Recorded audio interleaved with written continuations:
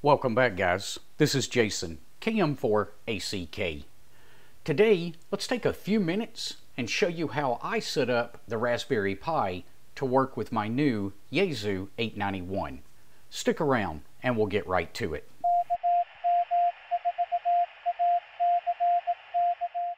Before we jump into the video, I've got to give a shout out to these guys. They're my latest patrons over on Patreon. If you'd like to help support the channel, I'll leave a link to Patreon down in the description below. Before we jump into the setup, I want to show you guys a few things that I chose for this particular build, and I'll leave a link to everything down in the description below if you're interested in picking up some of these products. I did choose the Maker Focus power board simply because it's got a fan built into it and it's got a buck converter. So I can power this with 12 volts and it will reduce that down to 5 volts to feed into the Raspberry Pi. Next up, we've got the GPS that I run, and you can see I've bought this one 3 times already. I think I've actually bought it 4, but anyway, this is a GPS I run and it works great with the Build-A-Pi script. For additional storage, I chose the SanDisk 128 gig flash drive because it is super small and doesn't interfere with the other things that I need to plug into the USB ports on the back. This is the last item that I've added to the Pi with the one last USB port that I did have available. And finally, this is the sound card that I chose for this build, and I chose this because I really wanted to shrink this package down as small as possible. Okay, so now on to setting up the radio and the Pi. I found this fantastic website, and again, I'll leave a link to this down in the description below.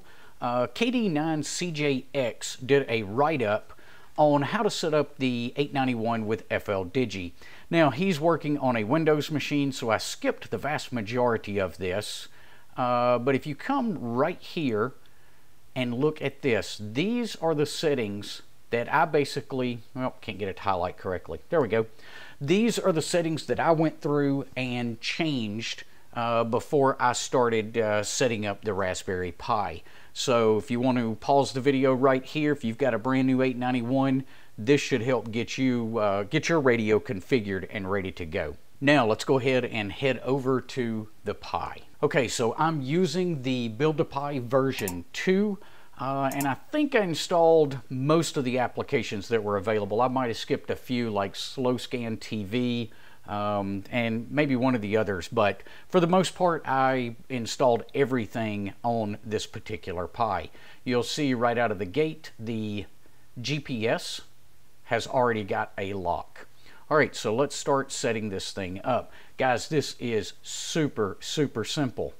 Let's go over to the ham radio category and let's jump to FL Rig and get that opened up. Now, I have not set up, I didn't even do the customization, I'm sorry, I didn't even do the localizations for this computer. So you'll notice that my times and things like that are not set. I'll go through and do that later. I just want to show you guys how to get it configured for the radio. So once we got FL Rig open, I'm going to click on Configure, Setup, and Transceiver. Once that box opens up, we're going to click in the rig box and scroll down until we see the FT-891.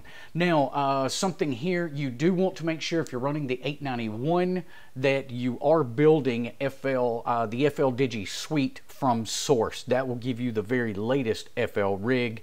You get a lot more control and features for the 891 if you've got the very latest one installed. Okay, so next right here where it says none, we're going to highlight, or I'm sorry, click the drop down box.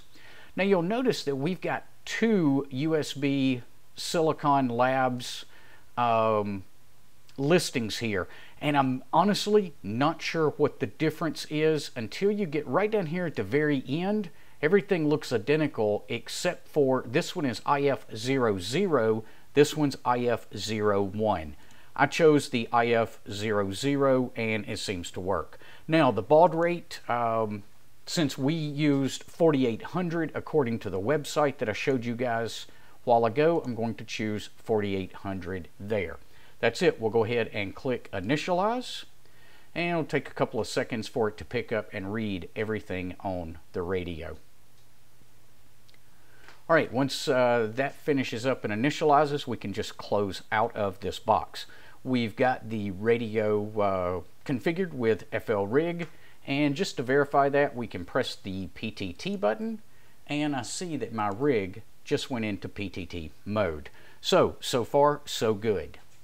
Now that we've got FL-Rig talking to the radio, just make sure your radio is in data-U mode. Make sure this is set to 3000. That will open the filter up on the radio. And then you can set volume levels, different squelches, noise blinkers, and finally your power output. I leave mine at roughly 25 watts most of the time for digital, at least to start the connection. And then if I need a little bit less to make the contact or make the QSO, I can turn that down as needed. Okay, with this particular sound card, it does not have Vox built into it.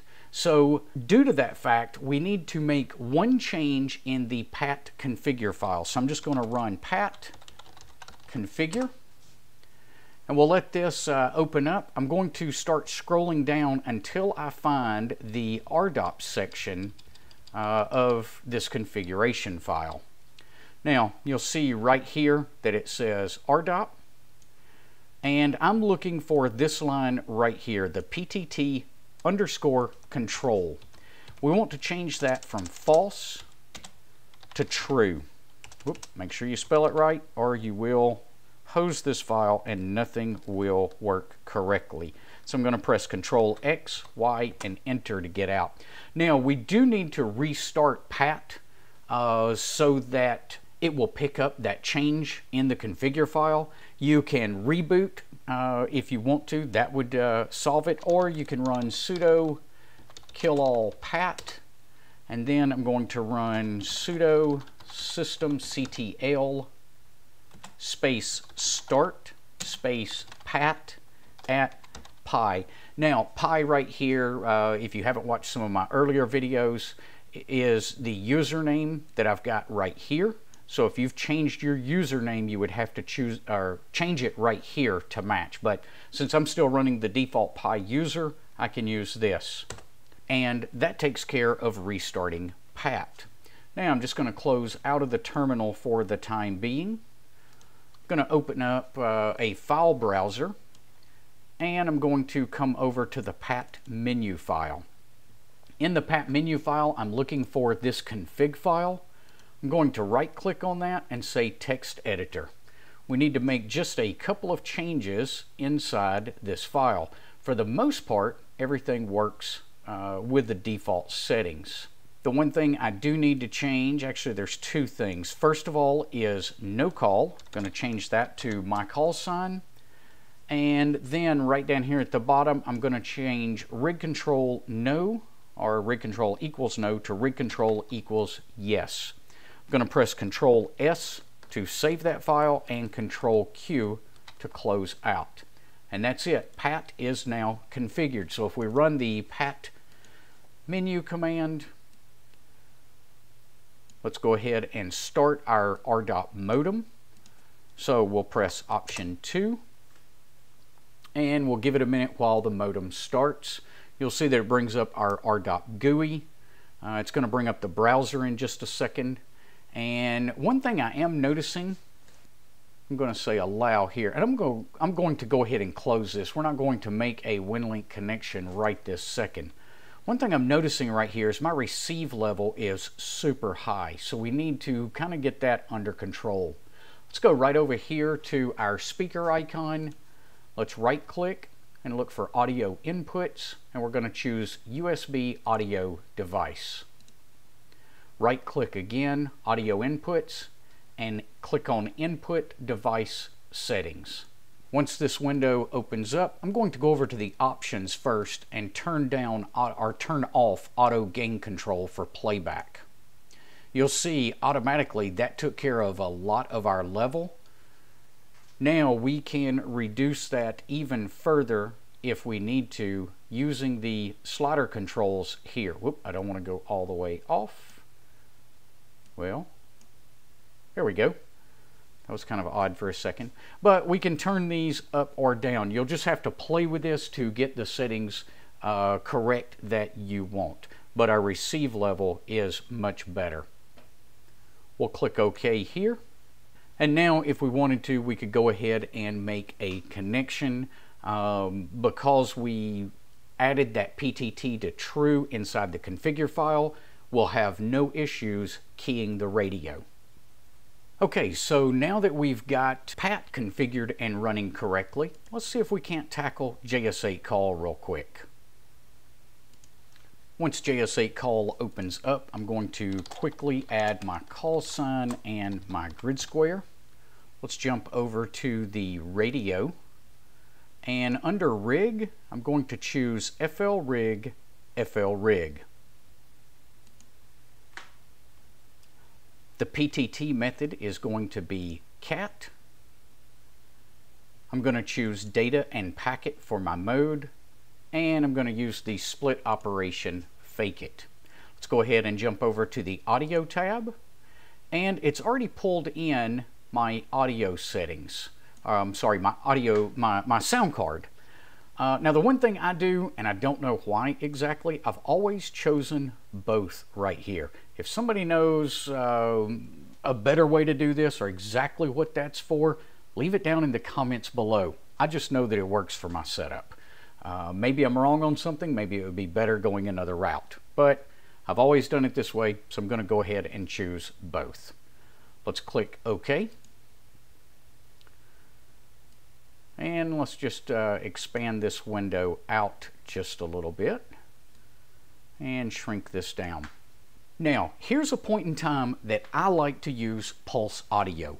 This is entirely up to you. Pulse Audio adds another level of control for us, but it also adds a level of complexity.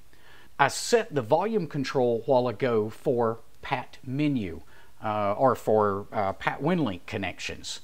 But if you'll notice, my volume is a little high right here. It's still in the green and probably still okay, but I prefer to run it down around 40. So I'm going to come up to the menu, come down to Sound and Video, and open Pulse Audio Control.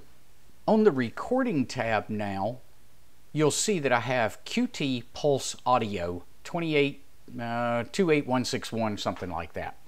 All I'm going to do is I'm going to start moving this slider to the left, and you guys can watch right down here in JS8 call that level drop down. I'm just going to drop it until it gets to around 40, and I'm going to leave it right there. Now I can go ahead and close Pulse Audio. What this does is it leaves my master volume though alone and set the way I want it for PAT connections. But I get a little bit more control, and I can set an individual application here, reduce that incoming volume level to around 40, and I just find that that works better for me. Once you've made that adjustment in Pulse Audio, you can close out of the application and it will stay right where we set it. That's it. We're up and running on JS8 call. So now that we've got JS8 call configured, I'm just going to go ahead and close out of that, and let's go ahead and tackle WSJTX real quick. Alright, once WSJTX opens, let's go up to File and Settings. Again, my call sign and my grid square, and then let's head over to Radio. Once again, I'm going to choose FL rig, FL rig. My PTT mode is going to be cat. Now guys, if you are running a signal link, you would be able to leave this at Vox instead of using cat, both in WSJTX and in JS8 call. Now let's head over to audio, and you'll see that it has pulled in my audio card again automatically. So that's the ALSA output USB-C media, and then USB-C media again for my input and my output.